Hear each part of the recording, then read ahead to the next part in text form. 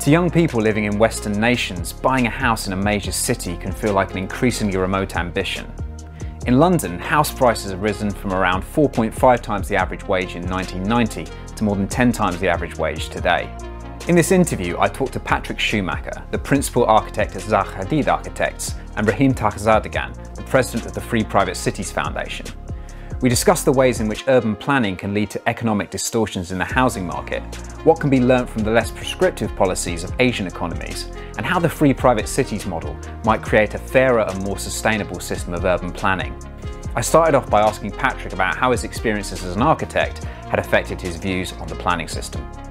Yes, so I'm an architect for a number of years. I'm working with Zaha Hadid Architects. We aspire to be innovative, and we've developed a new approach to architecture, which I believe is congenial to contemporary conditions, which are much more dynamic, fluid, complex urban life processes. So I've developed the concept of parametricism, where all elements of architecture are becoming parametrically variable and adaptive to contexts, diverse and complex contexts, and to each other in complex mixed-use urban centers and structures. So that's where I'm coming from. And the frustration has been over the years that in Europe in particular, but also in some places in the US, for instance, New York, planning restrictions are very severe and make any innovation difficult. Freezing out actually not only innovation, but development as such is very much slowed down.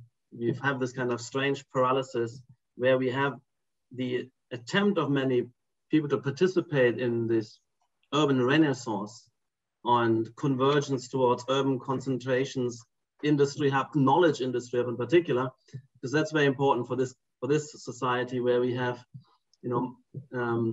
R&D, marketing, financing, dominating the way we work in the large economy, where physical production is more automized, but also becomes highly flexible so that innovation can be absorbed by these new technological systems. Robotic fabrication, you can reprogram the robots, but more so you have all this software service where a new version can be uploaded and distributed to millions and billions nearly instantly. So there's an enormous capacity and scope and value in innovative creative work, which wasn't the case 50 years ago, where there was no capacity to absorb a lot of innovation. So for that innovation to take place, you need to, in a complex marketplace with many different expertises having to come together, you need to kind of communicate, connect up, meet, and create these kind of synergy processes and collaborative processes in the city. And you can't distribute out into the green field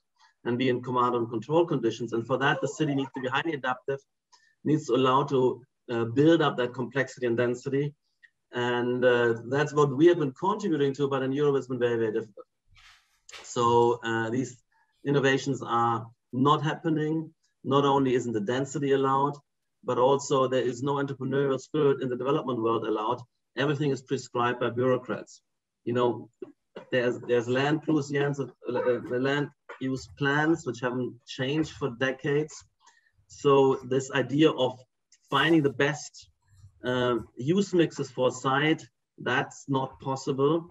Then the use mixes which are determined, if there is this kind of, for instance, a site is dedicated to residential, which has been recently been hugely undersupplied with skyrocketing prices, then the number of units, the unit mix, the size of each apartment is highly prescribed. So entrepreneurs in this space, and also for architects, is highly frustrating.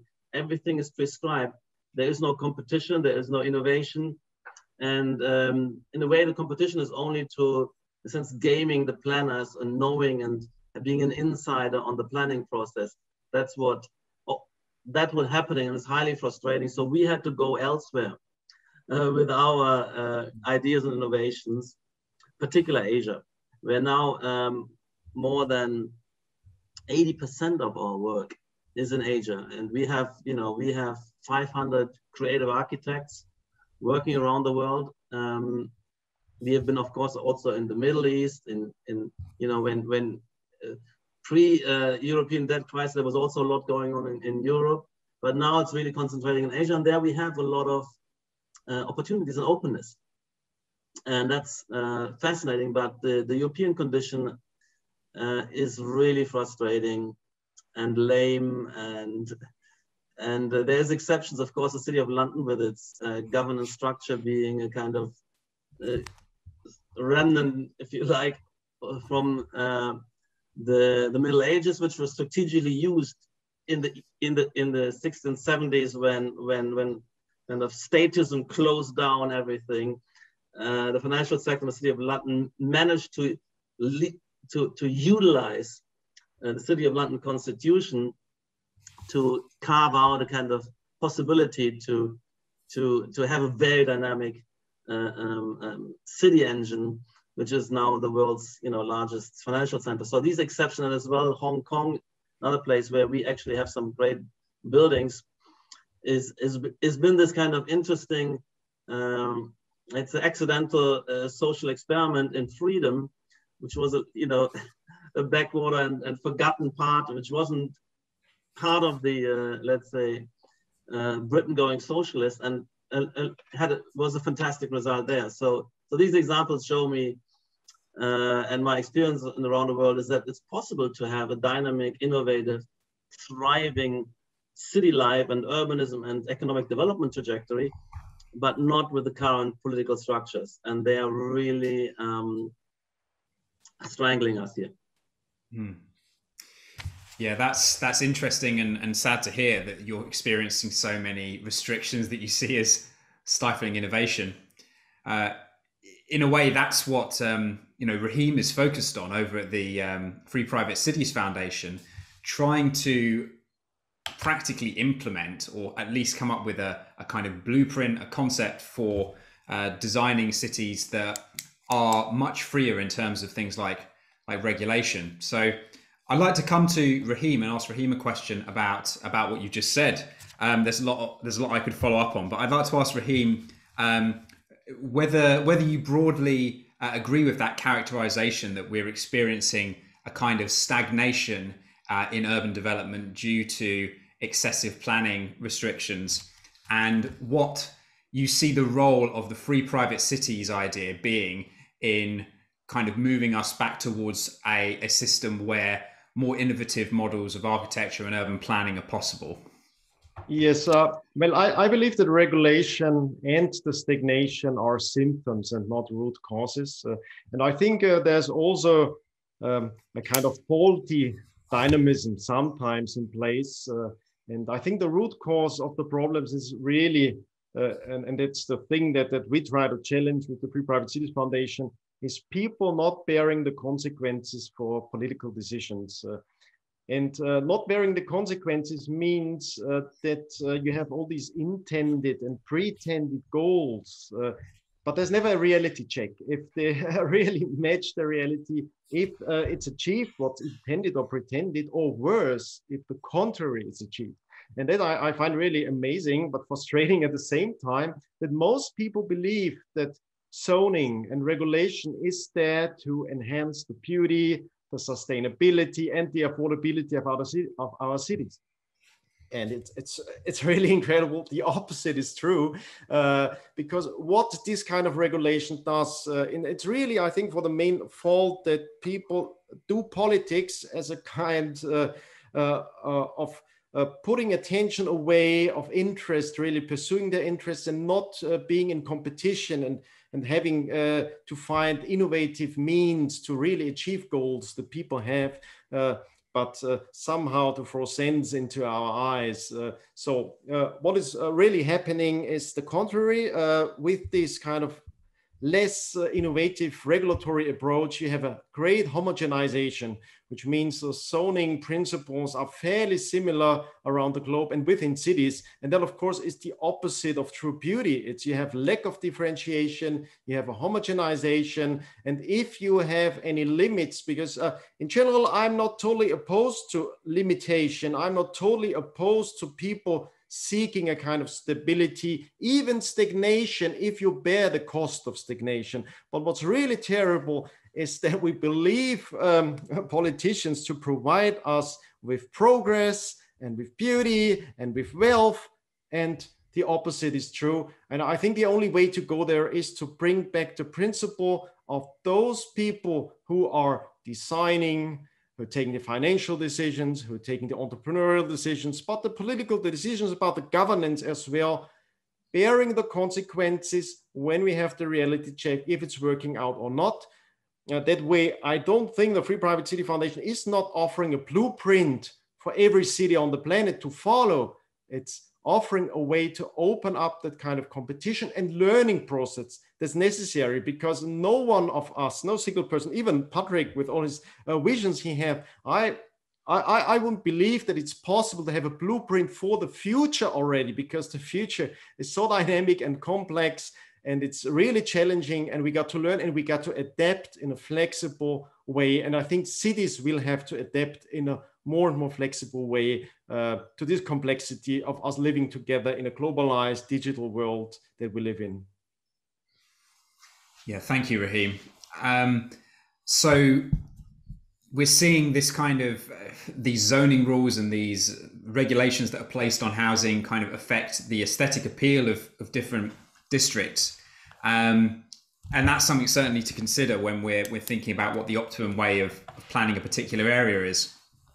I want to kind of ask Patrik a bit more about that question, because the Free Private Cities idea is not so much, as Rahim mentions, it's not so much about prescribing a particular way of doing regulation or doing cities, but it's more about trying to set some very basic principles about the consent between the governed and the governors, people that run cities and the people that live and work in them, and then kind of allow the market to decide which models work for which different areas.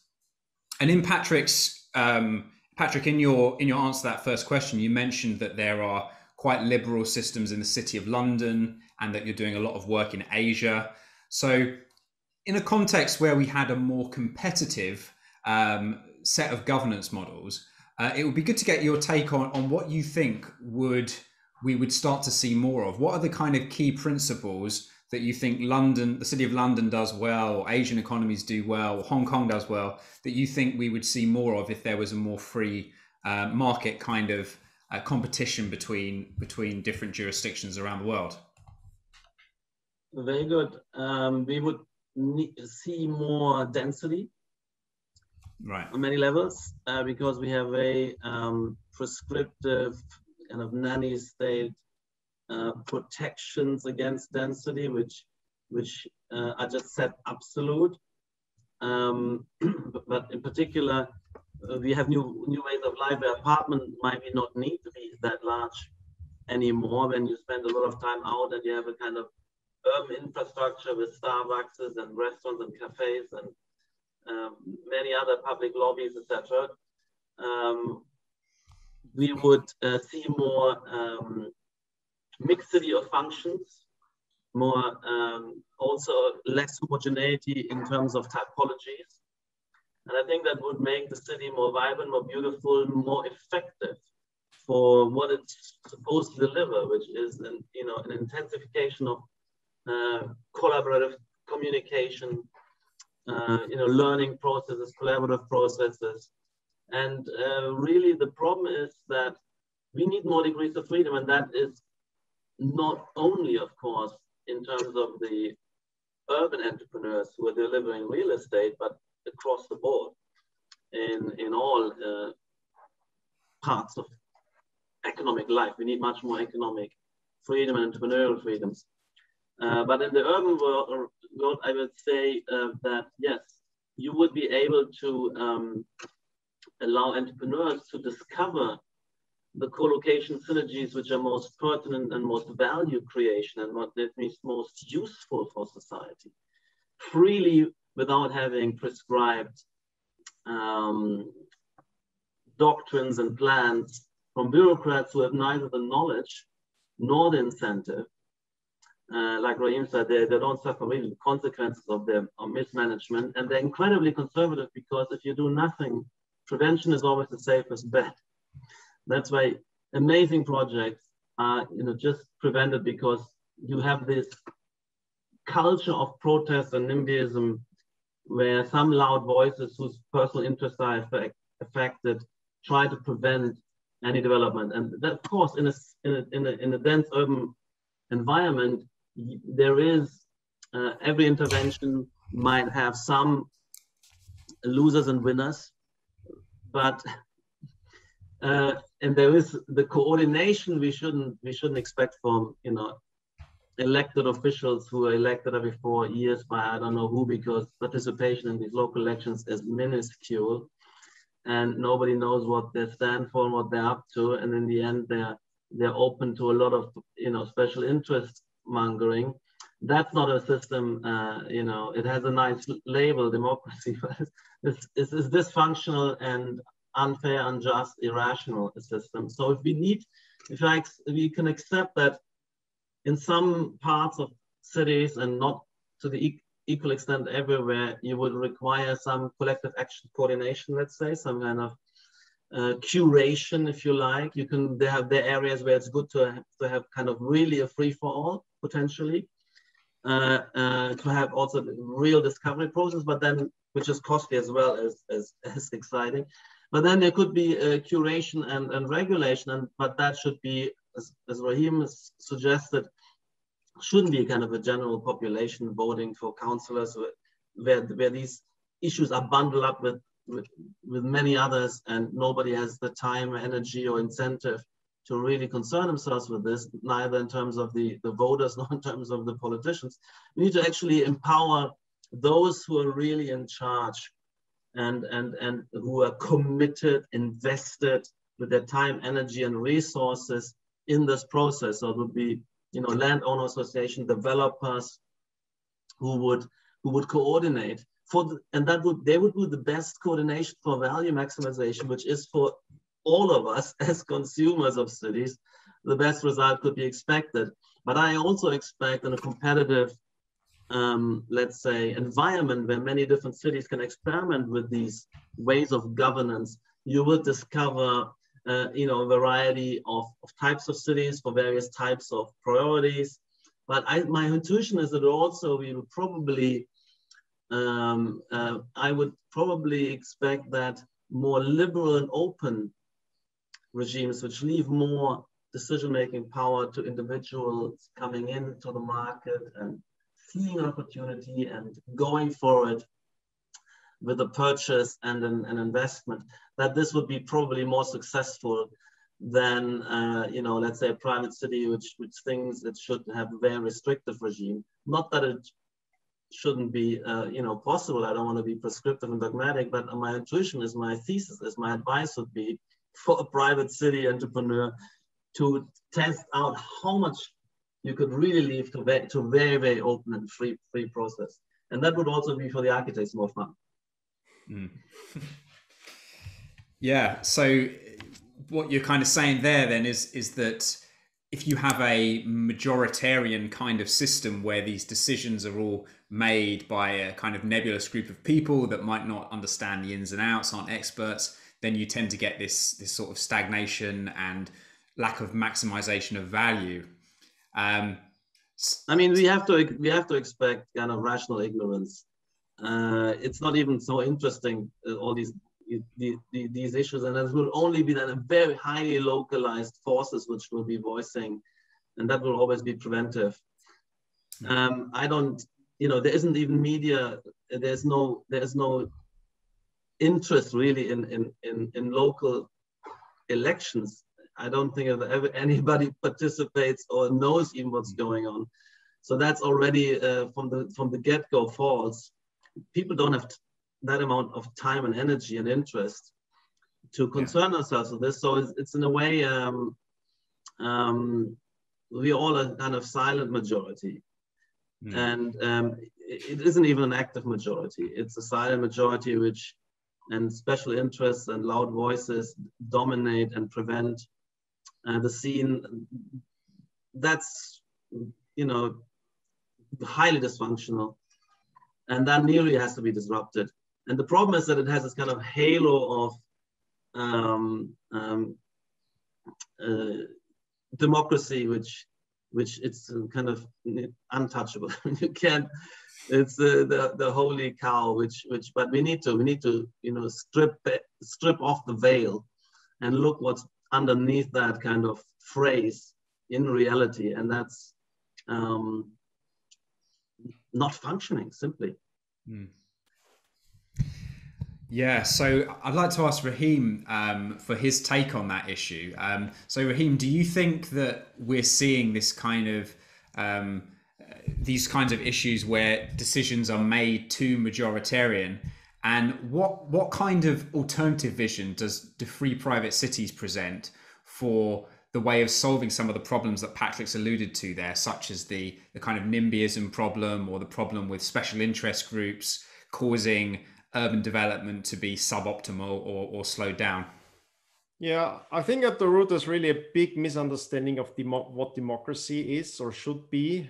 Democracy is considered as something very positive. And I agree that there's really something very positive in this tradition, but I find it has been put to the contrary. Now, originally, even the ancient Greeks, with all their faults, they thought that autonomy was one of the essences of democracy, and certainly not everyone living according to the same rules. It's living according to appropriate rules, because everyone living according to the same rules, of course, means a lot of top-down coercion on people and a lot of dysfunctionality. So you either have failing or crypto-authoritarian systems, even totalitarian systems, if you think that democracy is really just majority rule and finding the lowest common denominator, even on a global scale nowadays, because so much of politics is alike.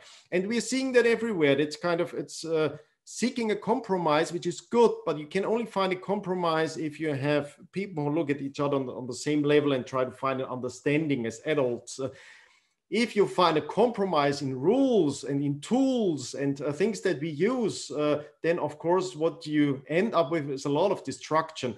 So I think for a faulty and dysfunctional middle ground, we're losing all of the more profound solutions to our problems. We are seeing a kind of suburbia that's emerging, and not only in city planning, but everywhere. I think in every field you can see that. And what is it like? It's not dense enough and not dynamic enough to be a real city, but it's too dense and too dynamic to be a kind of village or a community conception of something. And I think there's a place for both of that. And I think we're seeing in many fields, in economics, in finance, the middle ground, the middle ground taking over, and all the more autonomous and dynamic and appropriate solutions being driven out by those forces. And I think free private cities really takes democracy more seriously, in a sense that it's about people living according to their preferences, but not just a kind of wishful thinking, but according to preferences that really work out and discover.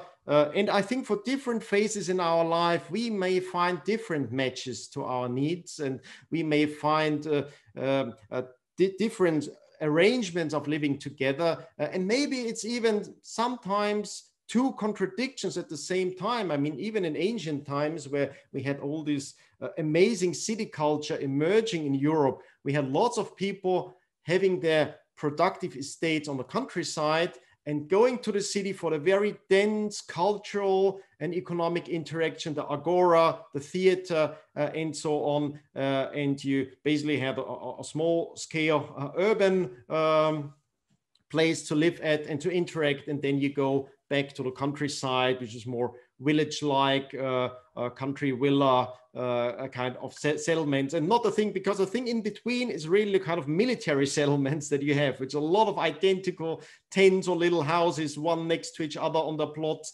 and it all looks the same, like an army basically. And I think it's the model of the military that has been taken over by politics, and we think that's kind of democracy if lots of people are following the same rules. But I say no, that's the contrary. It's an army of an empire where everyone is marching in the same direction, following the same orders, and it's a structure that's bound to fail in a complex and dynamic world as we're living in today. Yeah, thank you, Rahim. So Yeah, there are lots of possibilities from the free private cities model to change some of those problems. But as Patrik alluded to, we do have some key differences in the way that cities are planned around the world and what the regulations are. And I'd like to turn now to something that Patrik mentioned. Again, it was during the first answer, but you said that 80% of the work that you're doing is now in Asia. And I wanted to ask Patrik, what is it that's being done differently in Asia? I've just spent 10 years living in China, recently returned to the UK, and people will often talk about China or Asian economies as if they're these highly like authoritarian but efficient authoritarian states. And I think the picture is much more complicated, that there are certain ways in which there is a more status model in Asia. There's more kind of control of the media and more control of politics.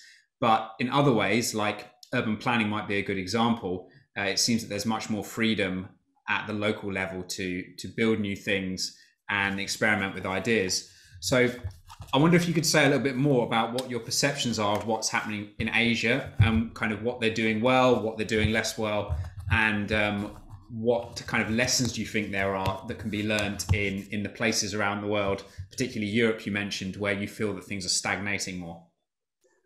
Absolutely. I mean, it's the thrill. I mean, the culture in Asia and China in particular has been amazing. So the entrepreneurialism, because if you have this land of opportunity open up, it's like the American dream all over again, which is kind of dying away in most of America, except in maybe some special let's say software industry clusters. So that's very thrilling. You have this entrepreneurship, you have all these startup companies, and they're highly competitive, but there's also a lot of freedom and economic freedoms to build firms, to build companies, to make connections, to bring in, of course, also knowledge and ways of doing things from the rest of the world. And then there's also a fantastic amount of urban entrepreneurship. And yes, it's government is involved, regional governments, but they're very experimental, they're very competitive, and they're risk-taking in a positive sense. But this is, of course, in an overall environment where you have kind of used to have 10% now, 6-7% growth. That helps a lot, of course. But it's also infectious. So if you go into China, every meeting could be people from diverse backgrounds. They immediately come together to plot projects, ventures, investments, or collaborative ventures. I mean, it's exciting. It's a thrill. And for that, you need that. The opportunities need to be there. And yes, I think that one could hope and wish that the state was withdraw more. There's still a lot of control, but you have fantastic sectors which were in themselves very competitive. The whole IT sector, all these fantastic companies and products which are now overtaking and leading Western, even American companies. I mean, we're working with some of them in the area, of course, of digital services. We're talking about Tencent, Baidu, Oppo, many of these fantastic companies, and they're expanding, and they have exciting research projects, and that's a world where we're interfacing as well. There's all of these knowledge industry incubator cities and districts which have been which are emerging and also open for foreign and Western influences and companies to come in. So it's been thrilling. Yes, there is. There could be more. When things become larger, the government gets more into it, and they're a little bit overcautious with, of course, with the freedom of communication. I think that there are issues there as well, but the overall is really thrilling and fantastic. And it also shows in the art world, which is very kind of thriving, the architecture world, design world, the cultural world. There's a lot going on. Yes, there is some censorship, but how could you censor it all? I mean, there's certain sensitive issues maybe one stays away from, but there's a lot of thriving. And I would say we have that potential, of course. It's, the kind of sclerotic European race. If look at the cryptocurrency kind of scene and culture and ecosystems. It's thrilling. I mean, this is that dynamism, that entrepreneurship, because it's a space not yet under the kind of encroaching leaden hands of the state. There, and of course, there's a kind of black cloud. Will they come in? Will they prevent us? It maybe stops the energy, anticipation, but the energy is amazing. And you can see all the young people and entrepreneurs and bright and smart and fast learning and sophisticated, challenging the state, challenging big business, the banking systems, all the legacy systems in a very, very smart and sophisticated way. So it's possible everywhere. And you can see that space of freedom. It unleashes these energies. And I think that's so wonderful to see. And I want to generalize that. I want to have that in urbanism and in economic development, more generally. And I think it's tragic that we have to have that open discussion about what democracy means and what it is based on and what it shouldn't mean. That's very important, not only for city development, for the development of this civilization, that global civilization, which is really tragically paralyzed by the wrong politics. And I think the private city movement is fantastic movement, which has also a lot of energy and participants.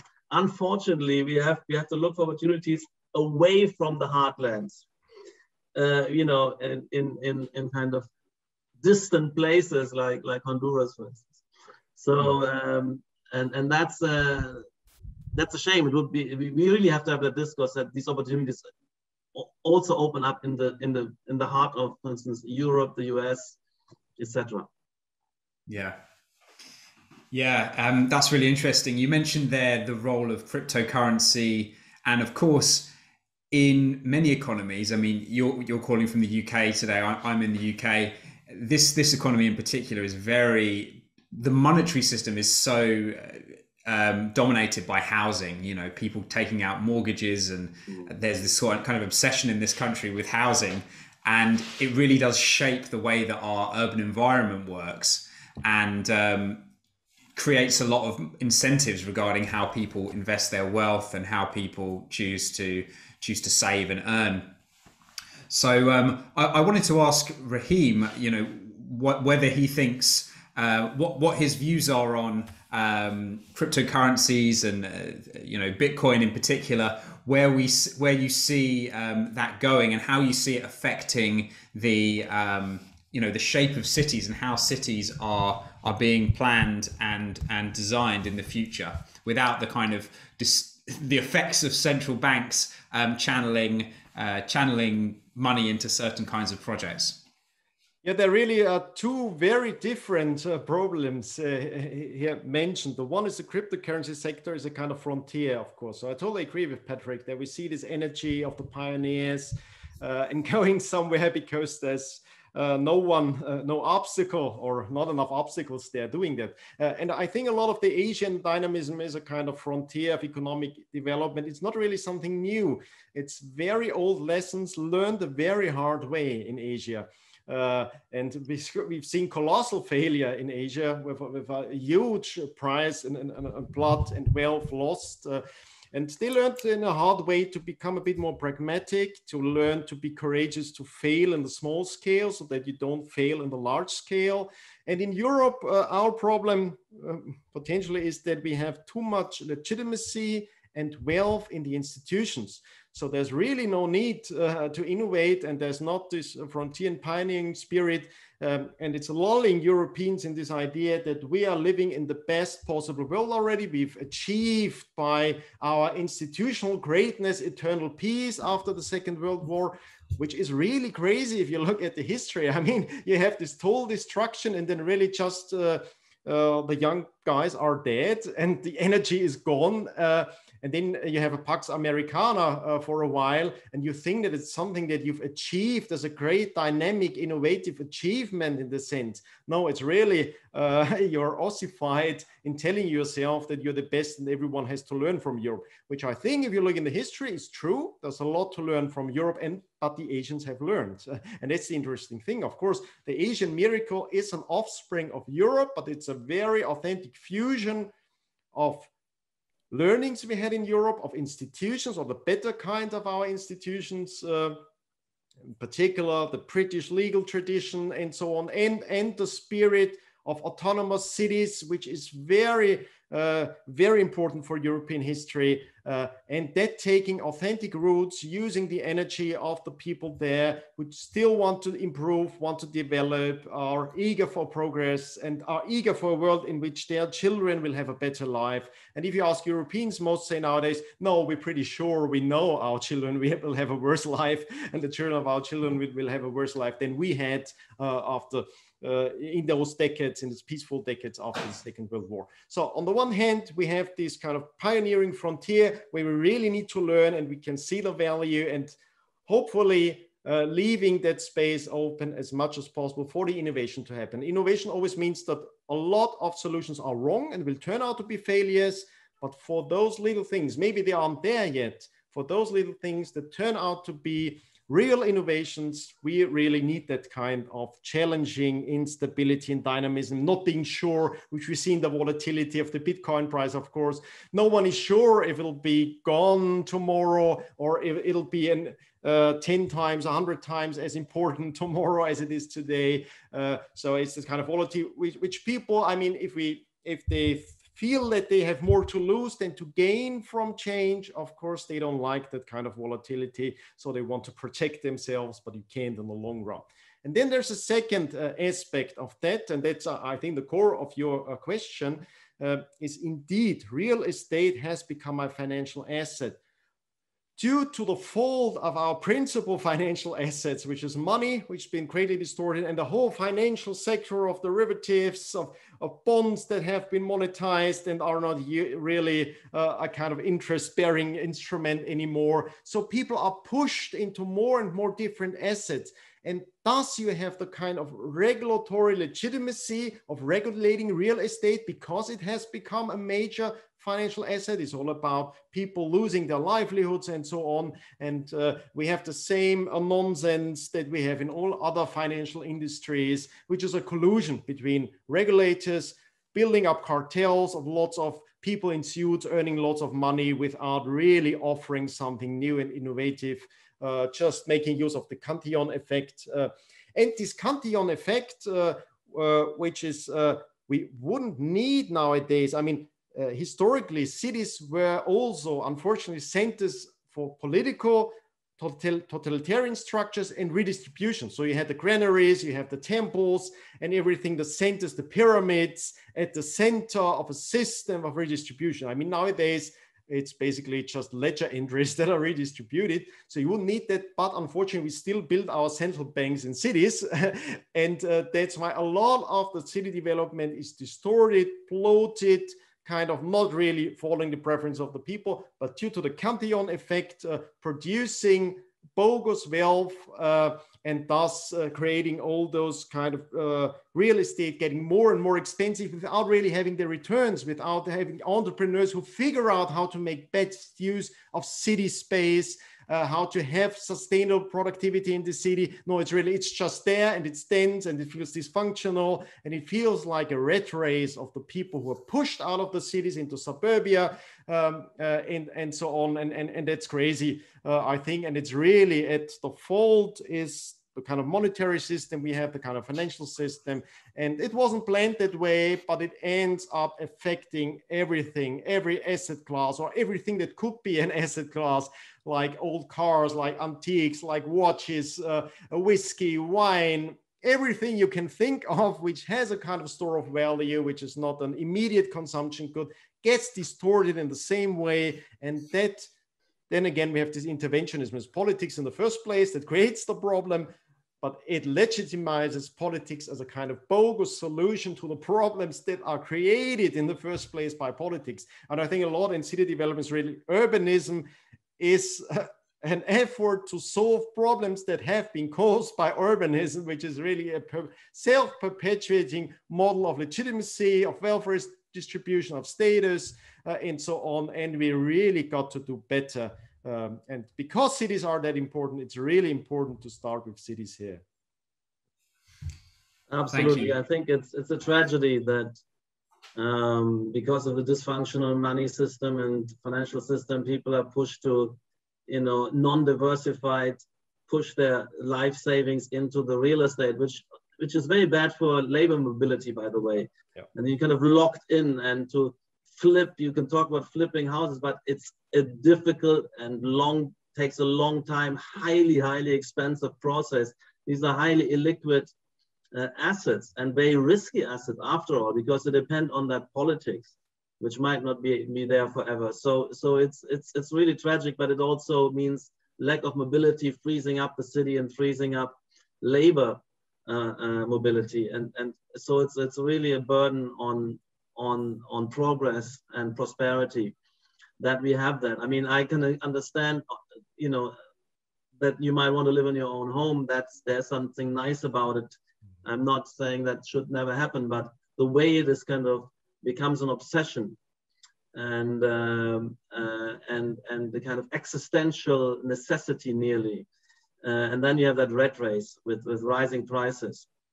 And it gets harder and harder to step onto it. And it's really one of the factors which mean that we have that increasing inequality, unfair inequality across the generations and across asset holders and workers, where you have this continuous money pumping, flowing into these asset bubbles. And it's really tragic and wrong and false.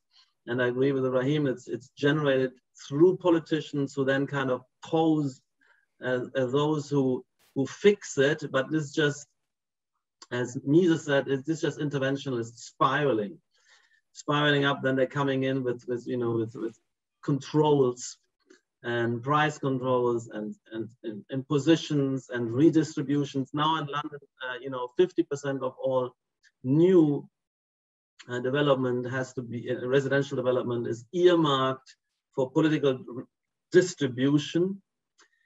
And that's insane, because that means for those who cannot rely on these hands-on, for them it becomes ever more harder. That is just put on top of, for them, their burden. And it's a very unfair and opaque, by the way, redistribution, but it's now 50% of all new real estate.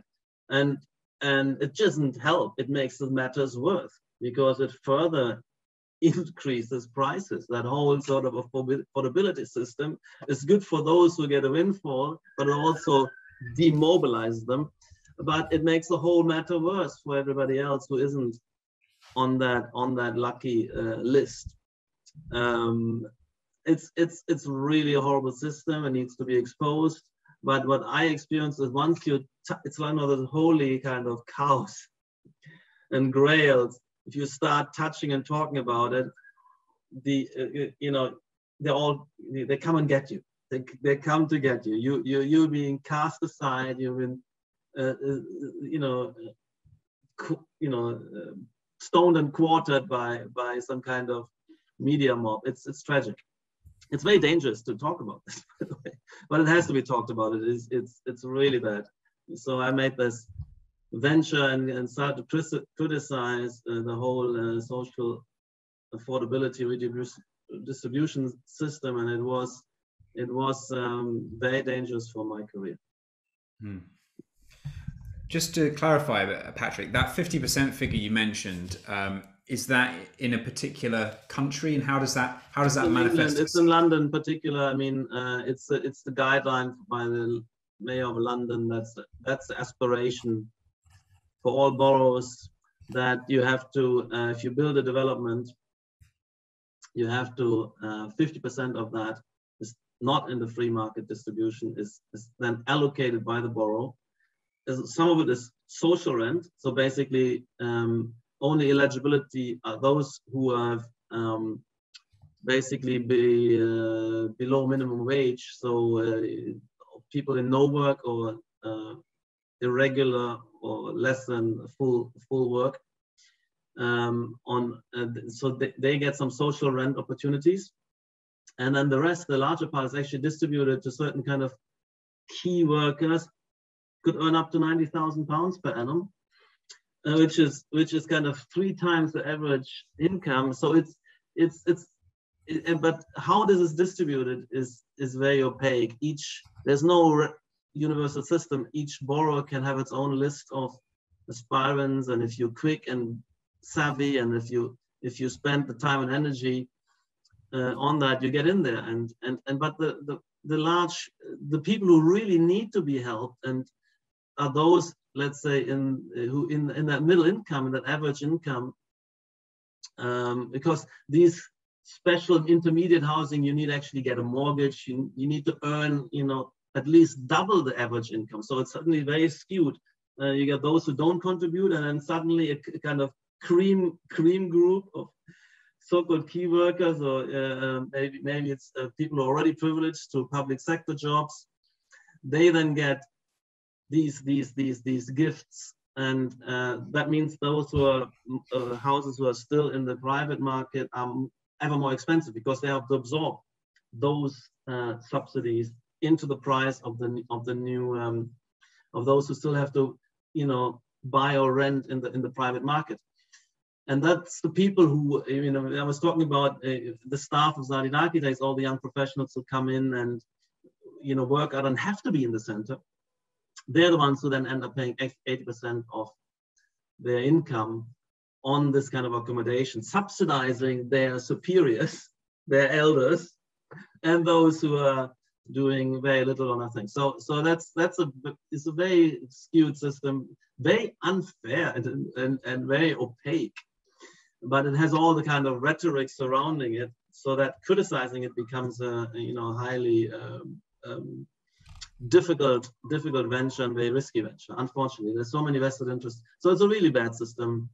And yes, it is aspirationally 50%, but then there is ways of negotiating that, and you get a lot of planning. The rules aren't fixed. There's a lot of discretionary powers with the planners.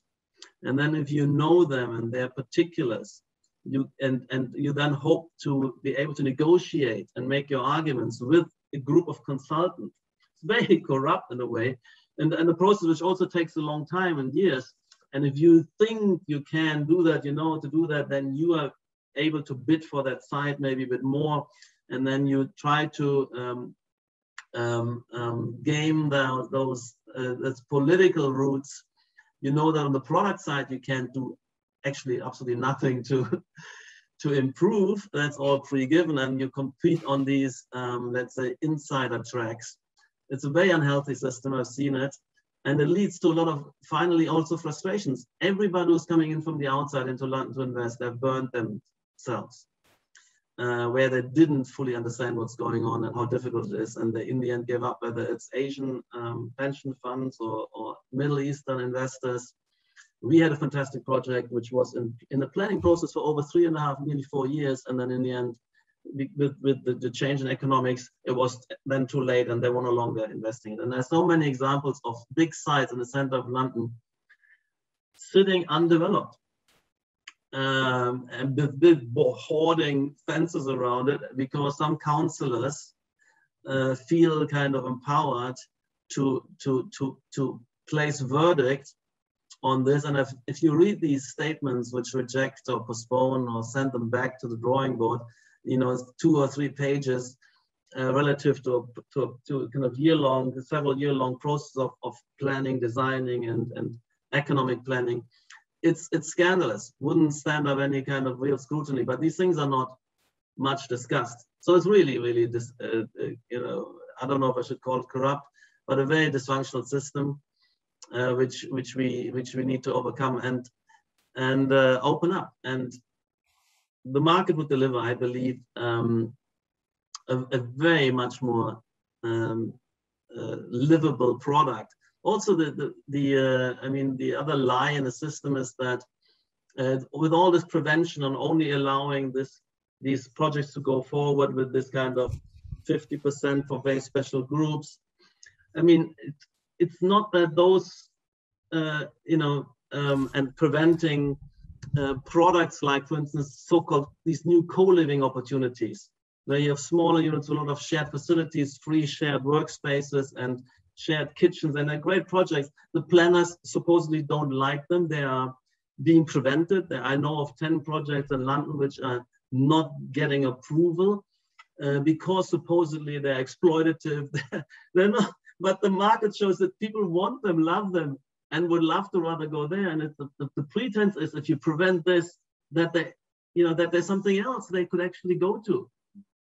There is nothing else, and therefore the alternative actually to is what really people going in inverted commas underground. They're sitting in flat shares, in conditions which are really not so pretty. That's the reality actually. So anyway, I could go on forever about this topic. The essence is really we need degrees of freedom. We need the clarity and honesty of market processes. Mm. So what would be that argument for the fact that these co-living places are exploitative? Because the units are very small, because you get but you get a truly individualized personal unit, maybe even with their own toilet, shower, maybe small kitchenette, but that's only maybe 15 square meter, and that it is it challenges. My feeling is why they're so hostile against them, because you have at the same time you have a lot of standards for giveaway, which are much bigger, and maybe if the private sector shows that people who have been full work and can actually happily live in much smaller spaces, that it would then expose maybe. Anyway, we'll put a big question mark on the political distributions. Which are happening when in the end when those who are kind of in a sense is financing the system of redistribution, living in conditions which are far less luxurious than those who are being financed and the receiving end of distribution. This is one suspicion I have, but I don't think negative prevention is always safer. And that's maybe the biggest headline here. Prevention in this case is safer, and we've been so many projects of us have been prevented as well. But yeah, it's fascinating. It's also young entrepreneurs in their 20s, early 30s who are discovering this co-living idea, and it's great. And it's not only economical, which it is, because it's in a sense. Been learning from student housing, because student housing has that kind of regulatory exception where you can make different kinds of projects, but they then can only be marketed to students. And the political arguments is, well, because it's temporary, for 2 years that could be maybe reasonable, but you can't offer that to the market in general because it's kind of demeaning and unlivable, supposedly, but that is this is kind of this paternalism which is so false, and not of this world really, that is kind of then preventing these projects, and it's a big shame because these entrepreneurs also, they invest a lot of energy and money, and they thought this they couldn't make, they also can't believe that this is prevented. Now, finally, the GLA in London has taken that on. And now, but the way they can conceive of possibly allowing for this is by regulating it, by taking the kind of the first 3 experiments and then kind of freezing the particular product mix with minimum sizes, then a necessity of certain services, like linen services, which were minimum amount of XYZ free spaces. So they're trying to at the point where the market discovery process, and that's Hayek's idea, of course, markets as discovery procedures and competitive markets, and competition is competitive as a discovery procedure. The discovery process has barely begun, and I want to kind of freeze it down. And but they haven't done it yet still. So we're still having these 10 projects or 15 projects, which are not happening. It's sad. Yeah, for someone who understands these kind of market discovery processes, the idea of doing that does seem pretty bizarre. But the argument I, you don't get enough. The argument isn't getting through. There's such a yeah, dominance of, you get slapped with, phrases like rabbit hutches and new slums. I mean, these places I'm talking about, they have nothing to do with new slums, but the phrase comes in, and I don't know. It's nearly there's a kind of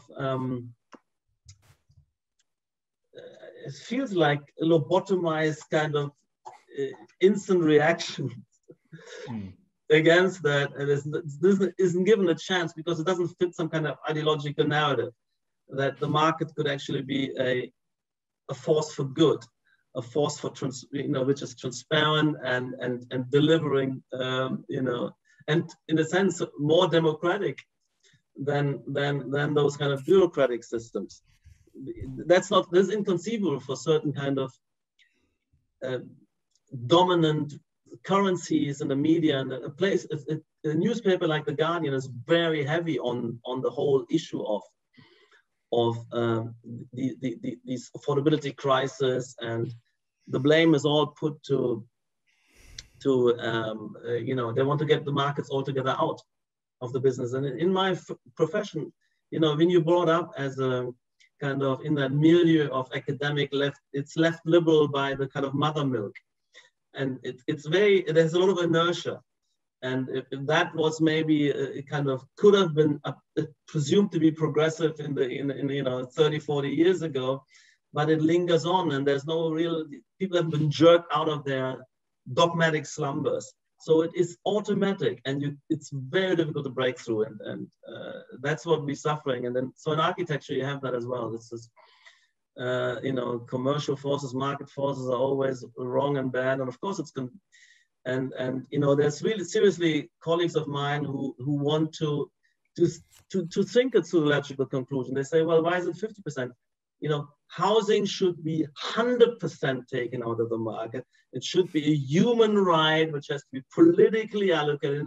Everybody should be equal in their housing. These are the kind of concepts which are and the thinking which exists in this milieu, unfortunately. Hmm. So, Rahim, how does the picture that Patrik's very interestingly described in London, how does that compare to what the experience is in Central Europe, where you're based? I know you work across a number of different Central European countries. Does that tally with the kind of policy that you experience where you are? Well, the general frame is similar, but of course, London, I mean, as Patrik has mentioned it before, has some peculiarities. So we don't have that much islands of city development and financial development, but of course that can be an advantage in a very distorted time. So if I compare, for example, Austria and Switzerland, Switzerland tends to become more and more ugly. And that's very odd because Switzerland is much more wealthy and even leaves more freedom for entrepreneurs. But the reason is that a lot of our modern wealth is of this kind of distortionary nature. It's the fiat wealth, I would call it, and it leads to this homogenization of real estate as a financial asset and so on, and really lack of innovation there. So that's quite interesting. So what makes a city like Vienna, where I live in, as great and beautiful as it is, it used to be one of the 5 biggest and most dynamic cities on the planet. Already in the 19th century, it emerged. It had a very rapid economic development, and it was a center as today, maybe Shanghai, Singapore, and so on, of course, at the time. And wealth, if it's wealth-based in really productive entrepreneurialism, then it creates beauty out of it, because wealth leads to culture. It's people being able to personalize, to find better ways to build, to find functionality. It's not perfect. And of course, we already had distortions in the 19th century, and some of those distortions led to a lot of destruction in the 20th century, but a lot of urban beauty in Europe really is arrested development at a past stage, which wasn't too bad because a lot of the European cities really are focused around the marketplace, are focused around networks, nodes of the very ancient trade routes that we had in Europe, or are focused on a really city autonomy like the Italian cities of merchants, of pioneers, going out, exploring the world and bringing back riches and knowledge and ideas to those dense structures that now constitute most of the beauty and attraction of Europe if compared to other more recently developed parts of the planet. But I've always been a bit sad that as it's arrested development, it gets a kind of open air museum. Of course, it feels like an open air museum, and that's a bit sad because I mean, it's always nice to spend time here and to consume within those beautiful architectural gems we have here. But it's really not the same as being architecture, fulfilling an active function of what people really need. And we are not meant to just consume in a coffee shop and enjoy a nice sightseeing tour. We are meant to interact, to cooperate, to create something new, to risk something. And that's really what's lacking in Europe. And no, but I think of those islands maybe survive in Great Britain. We'll see how it'll do after the Brexit. Of course, Great Britain has a lot of problems, but I'm a bit more optimistic than most continental Europeans that we may see ports emerge, gain in importance. We may see an orientation of the islands towards the west, towards new trade routes, and we may see more dynamism in Great Britain before we see it on the continent. Yeah, I just want to add to that. I mean, it is very important to remember that and tell those who think that when we withdraw kind of modern planning and regulations, cities kind of descend to some kind of infernal chaos and slumland, that the beautiful 19th century cities, inner cities we now all, rely on still, have been created before you had this kind of central planning and strong urban planning regimes. They have been part of a laissez-faire 19th century, and they've been developed in particular in London. It's interesting, they've been developed privately by, private planning, the so-called great estates, district by district competing with district, but also an ownership group, a family curating the synergies and value proposition. And that's the result of the most beautiful central districts of London. And then that was a bit frozen up. But then the City of London continued with that incredible dynamism. It's also beautiful. They still have these old alleys and little historical jewels preserved in a kind of cluster of the most fantastic contemporary buildings. But it's all over Europe that case that the planning came on only largely post-war, and you have destruction and the creation. The planners created environments which are now destitute. And the great libertarian economist Jane Jacobs, in a seminal book, The Life and Death of the Great American Cities, is giving an early account of that destruction process and understanding and celebrating the process which led to the cities we now love and become a model, nearly an unattainable, seemingly no longer attainable model of urban structure. So that it needs to be remembered. It's a very important lesson to be pointed out.